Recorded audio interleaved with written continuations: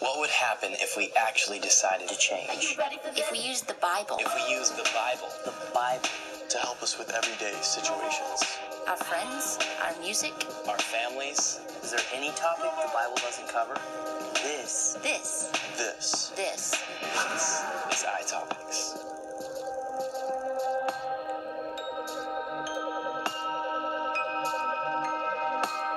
Did you know that the Bible is the #1 most historically accurate document of all time?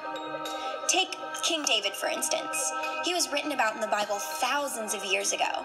You know, David and Goliath, the slingshot. But the rest of the world didn't figure out about him until 1993, when archaeologists found a stone tablet with his history on it, with his dynasty, the House of David. A lot of people say that they believe the Bible used to be true, but after it's been copied so many times, they just don't know if they can trust it anymore. Have you ever heard of the Dead Sea Scrolls?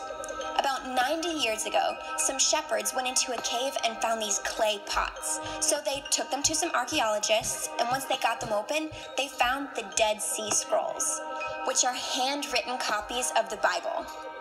They found every book of the Old Testament except Esther. And when they compared that to the Bible we have now, it was all correct. You can't change the Word of God. I can remember asking my dad, is the Bible even worth studying, or is it just another book?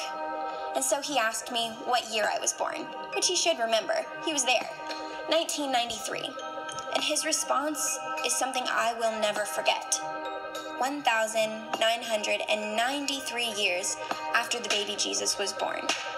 Apparently, this man changed the world so much that they decided to base time off of his birth. That was enough to get me studying. So you see, the Bible isn't only a book. It's the most historically accurate document of all time. But above that, it's the living Word of God, and it still has the power to change lives today.